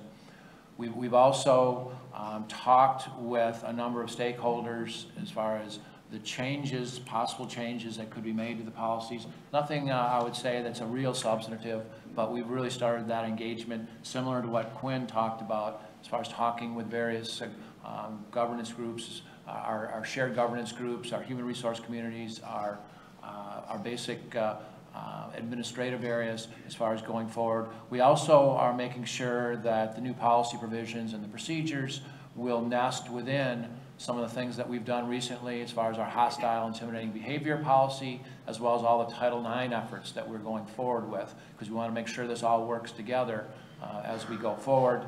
And as mentioned, the requirements that are in the UW system UPS policies very much parallel what we've implemented, or I should say what we're going forward with as far as the drafts for UW-Madison. And so with that, I'll turn it over to Patrick Sheehan, who will go over the two areas as far as the policies. All right, thank you, Quinn. Thank you, Mark. I just wanted to briefly kind of go over the two policies that we're discussing here. As Mark mentioned, we've moved forward and drafted a personnel file policy. What we previously had were several other different policies for various employment categories that we've used this opportunity to develop a single comprehensive policy that applies to all employees at UW-Madison. And we've worked closely in parallel with UW System to ensure that the minimum requirements of the Board of Regents resolution and the UW System policy, they are both in alignment. So we've identified that violations of sexual violence and sexual harassment policies, those must be placed in an employee's personnel file and may not be removed. Second, that if an employee leaves during an active investigation, that those into sexual harassment or sexual violence, that matter would remain in the individual's personnel file until that investigation has been completed, at which time it would be removed if unsubstantiated, but would remain if it was found to have been in violation of those policies. Additionally, we're in the process of developing practices that allow for the personnel files to be shared with other UW institutions and state agencies, as well as in working closely with Quinn, ensure that there's consistency between the elements that are found in employee personnel files across the UW-Madison as well as UW system. Just a bit of information about our electronic personnel files. We began implementing an electronic personnel file system, I think back in 2008. We currently have about 70% of the campus on an electronic personnel file system, and we're working towards 100% compliance with that. We have over 1.5 million pages of personnel file information stored digitally at this time, and we plan to have that process of digitization completed by the end of 2019, and that should allow for these personnel files to be shared amongst system institutions and other state agencies in a quick and efficient manner. Next, I'd like to just briefly discuss the reference check policy.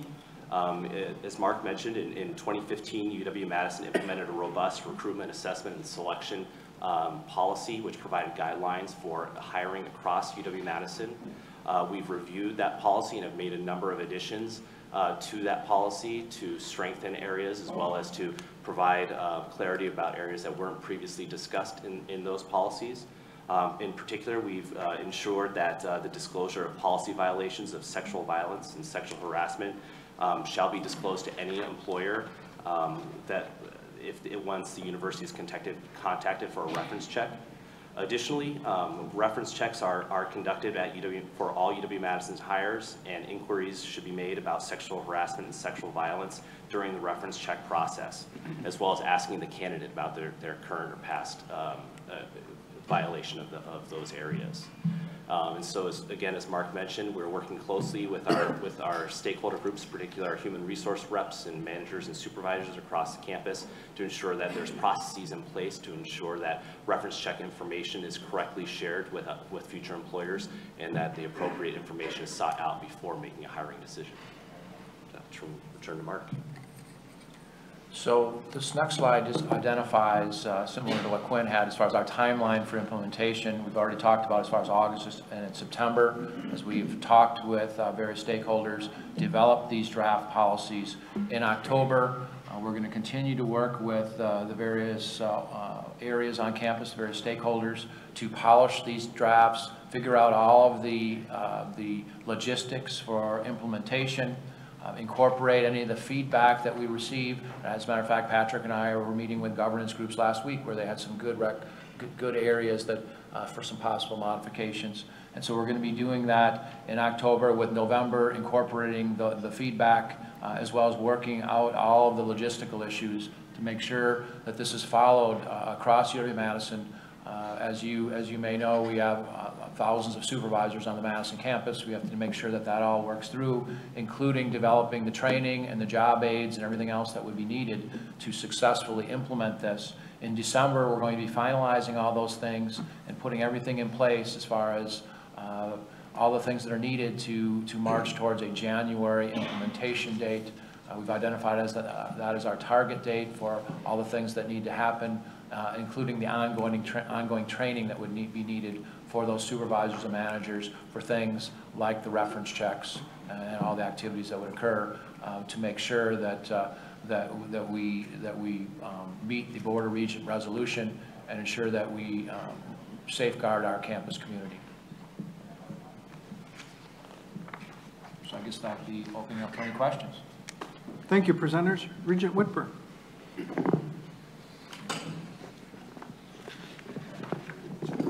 Thank you very much for a very helpful discussion of a difficult, challenging, and of course very important matter. Largely, Quinn, we've heard the Madison story.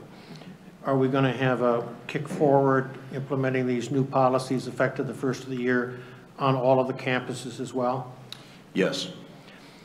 So let me give you a real world instance. Over at Stout in Chancellor Meyer's office, he has an employee whose behavior is inappropriate, and he or she is terminated as a result of that behavior. So we have a substantiated matter, and it's in the file. The person drives down 29 over to Chancellor Van Galen's campus and applies for work. What I'm interested in is who owns the responsibility on the various campuses to make sure that we don't repeat what we had occur a couple of years ago in the system. Thank you for the question, and they both do. There's both a requirement for the entity that is hiring to ask questions with respect to onboarding that new individual. So that is a requirement as part of the reference check process. Prior to a final candidate being hired, they have to ask whether or not they were ever found to have violated a sexual harassment or sexual violence policy. It is also the requirement of the donating institution to ensure that that documentation is appropriately included in the personnel file. That is a mandatory requirement for all new hires or transfers. My question is a little more specific. Is it the senior HR person on the campus who owns this responsibility? Where does the ownership, where does the accountability lie? Yeah, and likely it's going to be the senior HR director on the campus that would be delegated to. There is some flexibility on some campuses where they want to know whether or not the HR function for that particular issue is housed with Title IX, but for the most part it should be the HR directors. Thank you. Other questions, Regents? Regent Creevy. Two quick questions. First of all, I'd echo Regent Whitburn and commend you for the thoughtful and prompt attention that you've given this, which is much appreciated. Quinn, when we first broached this topic, one of the items that was discussed was ensuring that in pursuing a good policy that's the right thing to do, that we don't inadvertently increase unnecessarily potential liability and risk to the UW system for other claims. So my first question is whether you're comfortable that the direction this is heading is going to also address that concern. Yes, very comfortable. Thank you. Second question, and I think it goes somewhat to what Regent Whitburn was talking about. In order for this to be effective, it's got to be practically workable. And I guess I'd also ask, especially our guests from UW-Madison, whether you're comfortable that the procedures that have been laid out are going to work in practice and will be streamlined and effective enough that will accomplish what we're trying to accomplish. One thing I'd note, and this isn't an argument, but I'd note, for example, that there is now a prohibition on any confidentiality or non-disclosure, or would be prohibition on any confidentiality or non-disclosure provisions in settlement agreements, which has obvious merit as a reason. There's a reason to do that. Do you have any concerns? Have any concerns been raised regarding how this is going to work in practice for it to be effective? Well, I'll talk for UW-Madison. We've had a lot of discussions over the last few months as far as how we can make this work. Because, again, very large decentralized campus for UW-Madison.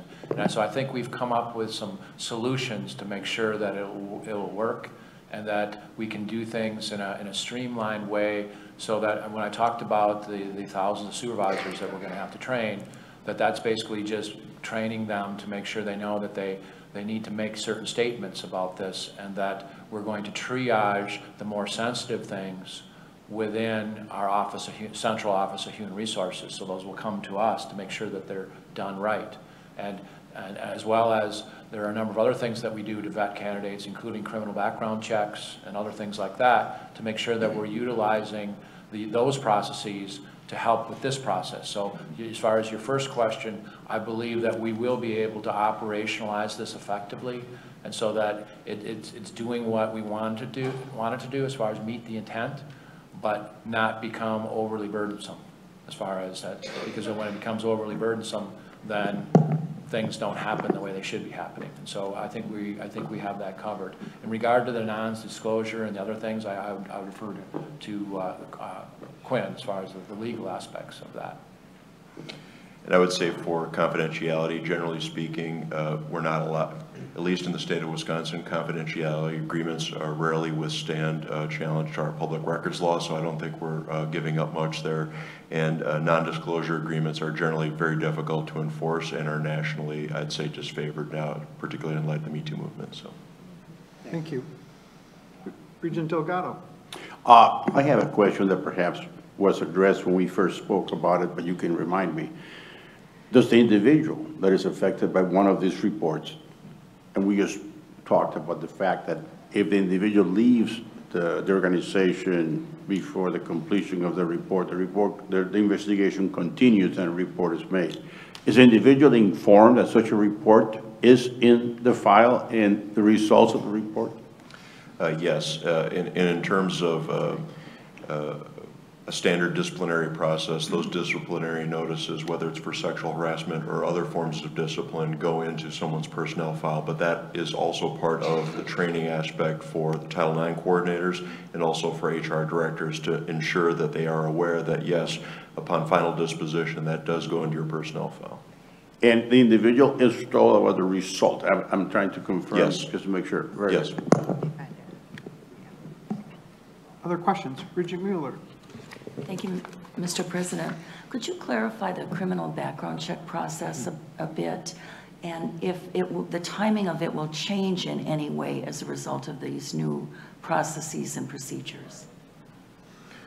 Well, I can speak for UW-Madison, but we have a pretty robust criminal background check process where when we go through the hiring process and we get to the finalist phase, that for most of our positions, there is a requirement for criminal background checks.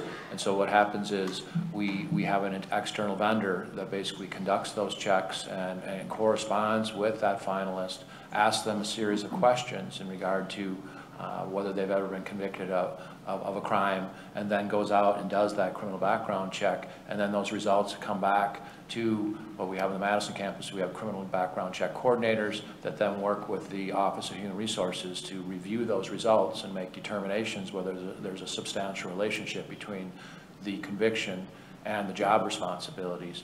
And so that's generally the process we have for the Madison campus. And so what we're really looking at for this for implementing this area, as far as the questions that Quinn has talked about before with their finalists, seeing if we can utilize some of that process to get at the questions to the finalists about these things. Again, we haven't determined that that is the strategy that we're going with this, but we're looking at all those options to make sure, as I mentioned earlier, so that we can make it an effective process, but a process that will work within our hiring, our overall hiring process.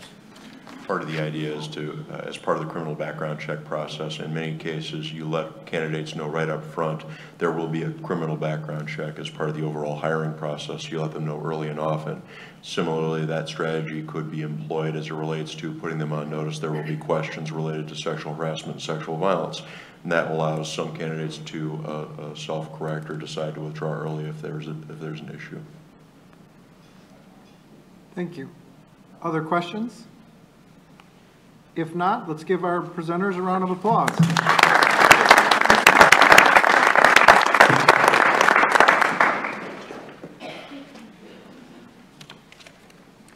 The next item on our agenda is a presentation from Chancellor Debbie Ford and Director of Athletics Andrew Gavin. They will be providing a report on the philosophy of NCAA Division II Athletics and an update on UW-Parkside's recent move to join the Great Lakes Intercollegiate Athletic Conference, and of course an overview of UW-Parkside's athletic programs. Chancellor Ford, the floor is yours. Thank you, Regent Bailing, and thank you again for joining us for our celebration of student success, innovation, and our 50 years at UW-Parkside. Just a couple housekeeping items in your packets. We would like to invite you to join us for lunch today. This particular card in your packet, or my assistant Jean has more if you would like to join us for lunch downstairs following the meeting. And just a note for those regents unable to attend the session on Wednesday evening, the box and the puzzle that you have inside your packet was made and designed by our students and our faculty in our digital design and fabrication lab. And so this is a very special piece, and we want you to know that it was made in your honor as a part of this meeting. So take that and know that it is from our students and our faculty here at UW-Parkside. So thank you for that. And before I introduce our amazing athletic director, Andrew Gavin, I just want you to join me again in thanking everyone, particularly the leaders of our team that put our meeting together, Jean Herbcheck from my office and John Milkey also. And John, you have to know, is the one who made sure we had a TV last night with the Brewers. So let's give everyone at UW-Parkside a big round of applause.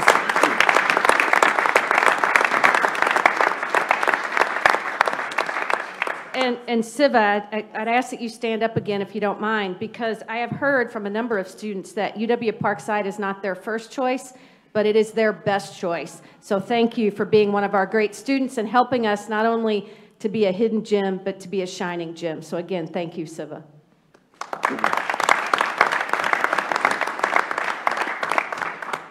So it is my pleasure to introduce to you Andrew Gavin, our Director of Athletics, who has been a part of our UW-Parkside team since August of 2017. In his role as the Director of Athletics, he oversees 15 varsity sports here. He joined us from his alma mater, Center College, where he served as Associate AD for Advancement and External Relations. He also served as Assistant Director of Athletics at the University of Wisconsin-Green Bay, so we were very happy to have him come back to Wisconsin. And he began his career at the University of South Carolina-Aiken and also worked at Central Florida. So Andrew has had experience at all three divisions of NCAA athletics, Divisions 1, 2, and 3, and we know that he has found his home here in Division 3 athletics. Andrew is a native of Madison, Indiana, which is right across the river from Kentucky, my home. And his wife, Ashley, is from Kentucky, and they are the proud parents of two wonderful children, Peyton, who's 2.5, and Wyatt, who just celebrated his birthday earlier this week. Andrew serves as a member of my leadership cabinet and has successfully led Ranger Athletics through significant change this past year. We've joined the Great Lakes Intercollegiate Conference, and we've welcomed 30 new employees to the athletic department, including 3 administrative positions and 14 graduate assistants to build capacity. And that is in line also with our growth in graduate programs. Ranger Athletics is committed to enhancing our student-athlete experience by building a strong structure for NCAA compliance, providing increased educational opportunities and access to resources for our student-athletes in important areas such as academic support, sexual violence prevention, diversity and inclusion, eligibility requirements, and all areas of health and wellness. I can tell you that we remain committed to maximizing and efficiently utilizing our resources while also identifying areas of need and opportunities for growth to support our student athletes and our coaches. As you know, UW-Parkside holds a very unique place in the UW system and state as the only Division II institution. And Andrew will share more with you about Division II and our move to the Great Lakes Intercollegiate Athletic Conference, as well as some important initiatives within Ranger Athletics. But I also want to share with you, given our conversations yesterday with our colleagues at UW-Madison, is that Division II institutions have more in line and more similarities to Division I institutions in terms of compliance and requirements than our Division III counterparts. We are focused on health and safety, student-athlete welfare, and sexual violence prevention. I want you to know that I served 5 years from 2012 to 2017 on the NCAA Division II President's Council, and I also had the opportunity to co-chair important committees. And so I understand the importance of making sure that we provide the best experience for our student athletes. And here at UW-Parkside, I can honestly say that our students are meeting those Title IX requirements as well, and would be happy to answer any questions that you may have following Director of Athletics, Andrew Gavin presentation. So Andrew, thanks for being on the UW-Parkside team. The floor is yours.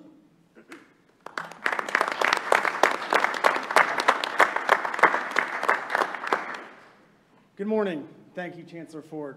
As she mentioned, my name is Andrew Gavin, and I have the privilege and honor of serving our student athletes in our university as the Director of Athletics here at Parkside. I have been in this position, which is my first opportunity to be an AD, since August of 2017. And not to be redundant, but my previous experience has included work at all 3 NCAA divisions, including another Division II public school, 2 years in Orlando at UCF, one of the nation's largest institutions, 5 years within the UW system at UW Green Bay, and most recently at my alma mater, a private Division III liberal arts school in Central Kentucky. Through the diversity of these experiences, I've been fortunate to witness the varying roles intercollegiate athletics plays in positively impacting an institution. Through student recruitment and retention, campus pride, branding and visibility, alumni relations and fundraising, and most importantly, student success and engagement. Each of these diverse experiences shapes my work here at Parkside. You will see on the left side of each of these slides our Ranger Bear logo with the phrase Ranger Impact, or hashtag Ranger Impact on social media. This has been a focus of our department since my arrival just over a year ago. I was attracted to this position at Parkside because of the opportunity that existed for me, and more importantly for our athletics department, to have a positive impact on our student athletes, our institution, and our community. Impact, as we define it in Ranger Impact, stands for inspire others, mindful of mission, positivity, progress, and people, appreciation of differences, commitment to community, and telling our story. As I arrived at Parkside, and over the course of the past year, I quickly learned a lot about Parkside Athletics and Division II, and I appreciate the opportunity to be here this morning to tell our story. UW-Parkside, as you heard from Chancellor Ford, and may have known previously, is the state of Wisconsin's only NCAA Division II institution, private or public.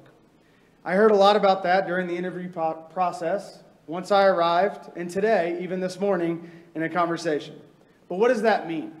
What is Division II, and how does that impact UW-Parkside? In many areas, Division II, as Chancellor Ford mentioned, carries more similarities to Division I than it does Division III, although we are more likely to get confused with our system counterparts in Division III. Being the Lone Ranger in Division II, pun believe it or not, unintended, located in the southeastern region of the state can have its challenges, but the opportunity to compete as a member of Division II presents our institution and our student athletes with many more positives and opportunities than negatives. Some key characteristics of Division II include high-level competition, academic excellence, life in the balance, and affordability. And I want to share some information on these characteristics and how they align with and impact Parkside. Division II athletics is highly competitive, featuring some of the top collegiate athletes in the country, regardless of division.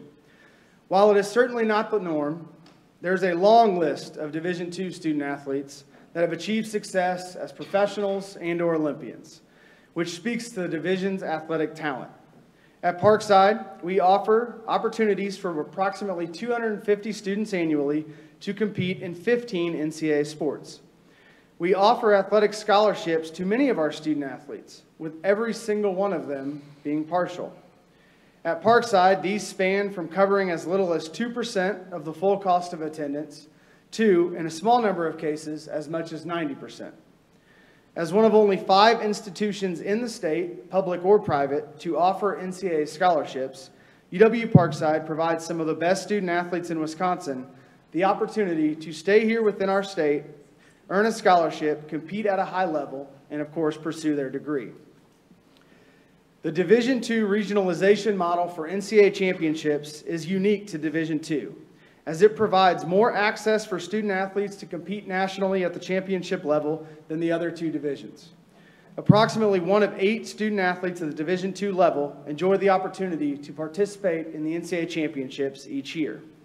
Additionally, Division II is the only division which hosts a festival, which is an Olympic-style event in which a number of national championships are held at a single site over a period of days. At Parkside, our student athletes have taken advantage of this opportunity to enhance their experience and achieve significant success, In the past decade, 13 of our 15 sports have seen individuals and/or teams compete in NCAA championships. Our wrestling program's history includes 15 individual national champions, including recent graduate and current graduate assistant coach that you see on your left, Nick Becker. An example of Parkside's success attracting transfers, Nick finished his career last March with an 89-0 record after claiming his third straight national championship. In the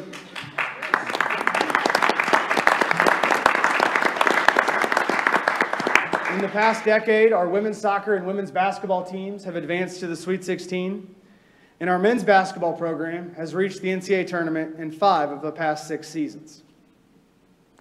Division II student athletes and student athletes at all levels generally perform at higher levels academically than campus-wide student populations. In Division II, student athletes have average graduation rates of 6% higher than their student body counterparts. At Parkside, this number averages nearly 20%. This is in part because NCAA eligibility rules are designed to ensure students have declared a major and are on track to graduate. Parkside student athletes are high performers in the classroom. Our student athletes regularly achieve a grade point average cumulatively above 3.0. And last year, 42 Rangers were named to the Division II Athletic Director Association's Academic Achievement List, recognizing them for being at Parkside for at least 2 years and maintaining a grade point average of 3.5 or higher. In addition to adding diversity to campus in many other areas, Parkside Athletics helps bring diversity to our campus community through the recruitment of out-of-state and international students. Nationally, Division II is comprised of more first-generation student athletes than any of the other divisions, which of course aligns with the mission of our institution here at UW-Parkside. Division II has utilized the mantra, life in the balance, for more than a decade. Life in the balance defines the philosophical foundation of Division II, supporting our student athletes' ability to pursue their academic, athletics, and personal goals. Our season schedules are structured to allow our students to develop their skill and ability, become highly competitive and decorated student athletes, but with shorter seasons, balanced off-season workouts, and no mandatory summer workouts. This ensures our student athletes can pursue work and internship opportunities, study abroad, and engage in our campus and our community. As one of the most important elements of Division II, community service is a key portion of every national championship. Our student athletes at Parkside have committed to serving our institution and our community through their own personal interests and passions, as well as the intentional initiatives of their teams, the Student Athlete Advisory Committee, and the NCAA. On your top left, our soccer teams just last weekend, through the Make-A-Wish Foundation, welcomed 2 young people to campus to enjoy our games as special guests and meet our student athletes. Nationally, Division II is committed to supporting Make-A-Wish, and we are thrilled to have that impact on young people in our region. The bottom left shows an event that our Student Athlete Advisory Committee held on a Sunday last spring, meant to just hang out and interact with a group of 30-plus Special Olympians from our community. On the right, our softball team, volunteering recently at the Kenosha Boys and Girls Club, which is an organization that our coaching staff and student athletes within that program are incredibly passionate about. Finally, I would add that right now, this week, our student athletes are sponsoring Mental Health Awareness Week on our campus, hosting a number of events, distributing informational packets and resources, and selling t-shirts to bring awareness around this important issue. This idea and initiative was driven by our Student Athlete Advisory Committee and our president, senior volleyball player Katie Adams, and their work this week and through all of their community service has been inspiring and commendable. Affordability is also a key characteristic of Division II. Almost all Division II institutions are funded in large part through institutional funding sources, including tuition revenue and student fees. Partial scholarships, which I mentioned earlier, help institutions control costs much easier than Division I counterparts. Partial scholarships also mean that student athletes are paying at least a portion of their tuition, room, board, books, and fees, and the majority are paying student fees, board costs, and which generates revenue for the institution. At Parkside, student athletes contribute tuition revenue of more than $1 million annually. They fill more than 20% of the beds in our on-campus housing, generating an additional source of nearly $1 million.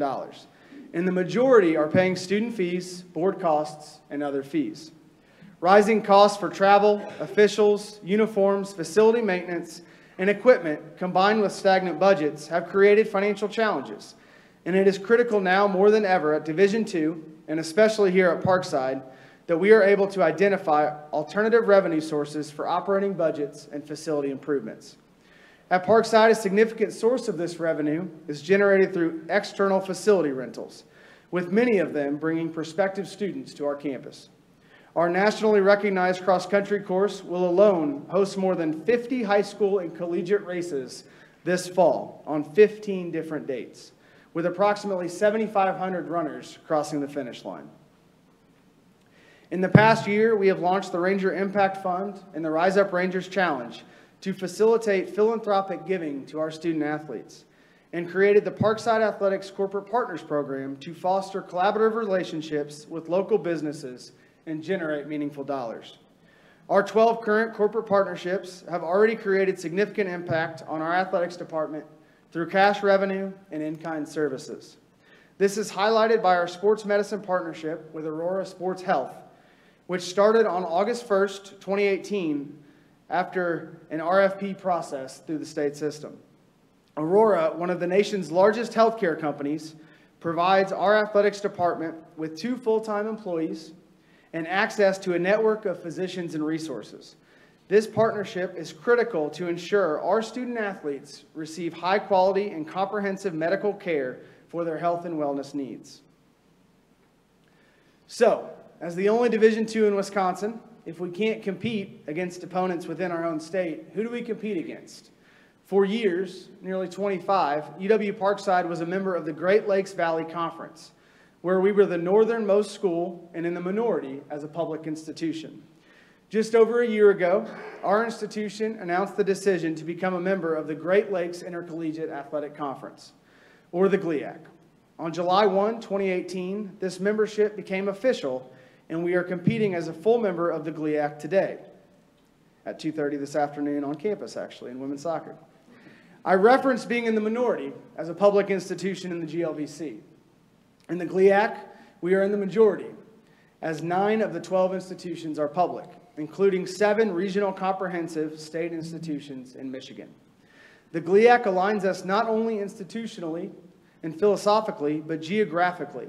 Now we travel within our region and with schools with more brand recognition within our own state, including Michigan Tech, Northern Michigan, and Grand Valley State. Many of those institutions already recruit heavily in Wisconsin because of their ability to offer Division II competition and athletic scholarships. A few weeks ago, our women's soccer team welcomed Northern Michigan and Michigan Tech to campus one weekend and competed against 13 Wisconsin natives. As a member of the GLIAC, we position ourselves for better recruitment in our own state due to more brand affinity with GLIAC schools and easier travel for some families within our own state. We will certainly have our work cut out for us in the GLIAC, as the conference is perennially among the nation's best. In the past 3 years, the GLIAC has claimed 6 national championships, including Ferris State this past season in men's basketball. Grand Valley State, located in the Grand Rapids, Michigan area, has inarguably been the best athletics department in the nation for the past 2 decades. Grand Valley State has claimed the Learfield Cup trophy awarded to the nation's top all-around program in 12 of the past 15 years. We are excited about our place within Division II, and we are in our recent bold beginning as we are excited to begin our time in the GLIAC. I'm proud of our strong history of success athletically and academically and the progress we've made over the course of the past year. I'm just as excited about the future focus of Parkside Athletics as we tackle challenges and opportunities. This photo of our main competition court in D. Simone Gymnasium is an example of how we are improving our facilities through branding and renovations as we unveiled this beautiful court this past summer. It also shows where we need to go because we have prioritized replacing the wood bleachers, which are nearly 40 years old. We are also in the process of creating a master plan for our outdoor facilities with an eye on student recruitment, student athlete experience, revenue generation, and community needs and reputation. Last fall, as Chancellor Ford mentioned, we were considering how our athletics department would navigate through challenges, how we were structured as an organization, and what our needs were for capacity building to better serve our student athletes. We identified an opportunity to align with the institution and add graduate assistants to serve in coaching our staff roles. On August 1st, 14 graduate assistants that you see here began in our department. 7 in coaching positions, 2 in athletics department positions, and 5 others that have split duties working within the Sports and Activity Center while also serving as teaching assistants in our sport management program. We are really excited and proud of this initiative because it represents alignment with the institution's master's program and support of their growth, highlights collaboration with our sport management program, helps build capacity and efficiency for our staff, and creates high-impact employment and educational opportunities for our master's students. These 3 head coaches represent our staff changes in the course of the past year, well, 10% of them. Since August 1st, 2017, we have hired 30 new employees into either full-time or graduate assistant roles within our department, which represents 75% of our staff. In each of these 3 searches specifically, we were fortunate to attract high-quality, talented young people to Parkside for the opportunity to become Division II head coaches for the first time in their careers. However, in each case, we had assistant coaches from Division II institutions or head coaches from Division III institutions within our own state withdraw due to our compensation packages, which highlights our need to improve in this area to enhance recruitment and retention of our coaches and staff. All of this work in Parkside Athletics, what we have accomplished, and more importantly, what lies ahead, is centered around progress and support. How are we progressing to attract talented young people to Parkside? How are we progressing to support the academic, athletic, and personal development of our students when they arrive on campus? And how are we progressing to support the goals and initiatives of our institution? We are so fortunate to have the support of Chancellor Ford and our campus leadership as we focus on these goals. And we are excited to continue to make progress towards our bright future in Parkside Athletics. Thank you to President Cross, the Board of Regents, and the UW system for the opportunity to tell our story this morning. Go Rangers.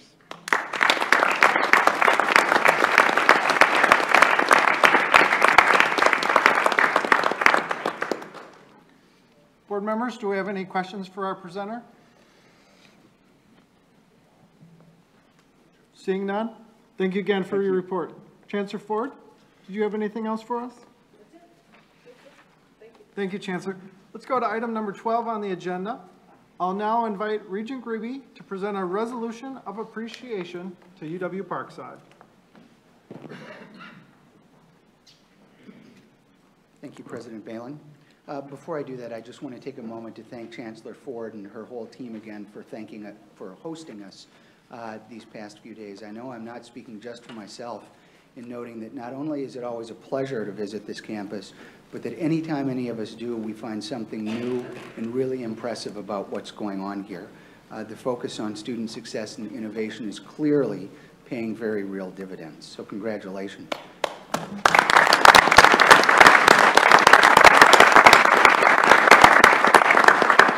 I would note one other thing, though. This morning, we heard Siva Shankar say something that I know I've said, and I've heard any number of people say, and that's to describe Parkside as a hidden gem. I'd propose that at the beginning of your next 50 years, we stop hiding what you're doing here. Siva exhibited great humility in talking about his own accomplishments. We shouldn't be so humble in boasting about what you're doing here. So with that, whereas the members of the Board of Regents are pleased to recognize the University of Wisconsin-Parkside as the official host campus for the board's October 2018 meeting, and are grateful for the generous hospitality extended this month by Chancellor Debbie Ford and the entire Ranger community. And whereas the board appreciated hearing Chancellor Ford's presentation on valued partnerships, bold beginnings, future focus. And whereas the Education Committee thanks Provost Robert Dukoff for his presentation titled Recommitting to Our Vision, Renewing an Academic Plan to Lead UW-Parkside to 2020. And whereas the Research, Economic Development, and Innovation Committee heard a discussion by Chancellor Ford and a student-faculty panel highlighting women scientists who are using the opportunities available at UW-Parkside to advance innovative ideas. And whereas the members of the Capital Planning and Budget Committee heard information about UW-Parkside's capital planning and budgeting for student success. And whereas the Business and Finance Committee heard from Scott Menke, Vice Chancellor for Finance and Administration, who presented on financial management for student success, giving a high-level overview of budget, staffing, initiatives, and collaborative activities with other UW institutions. And whereas the board was delighted to hear from this month's Student Spotlight, Siva Shankar, who is a UW-Parkside physics major and was voted the best undergraduate presenter at an American Physics Society meeting last spring. And whereas the board appreciated being invited to tour the UW-Parkside Digital Design and Fabrication Lab at the Rita Talent Picken Regional Center for Arts and Humanities. Be it therefore resolved that the Board of Regents hereby thanks UW-Parkside for this month's informative presentations, its forward-thinking and innovative spirit, and its many continued contributions to the UW system and the state of Wisconsin. Thank you.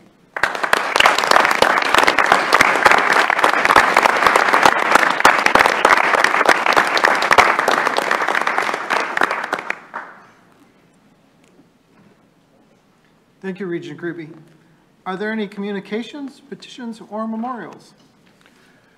On behalf of the UW system and the Board of Regents, we would like to express our condolences to the family, friends, and colleagues of Robert M. O'Neill, who passed away earlier this week at the age of 83. Dr. O'Neill served as president of the UW system from 1980 to 1985. He was also a law professor and a nationally recognized scholar focusing on the First Amendment, free speech, and the press. He will be sorely missed. Any other communications, petitions, or memorials?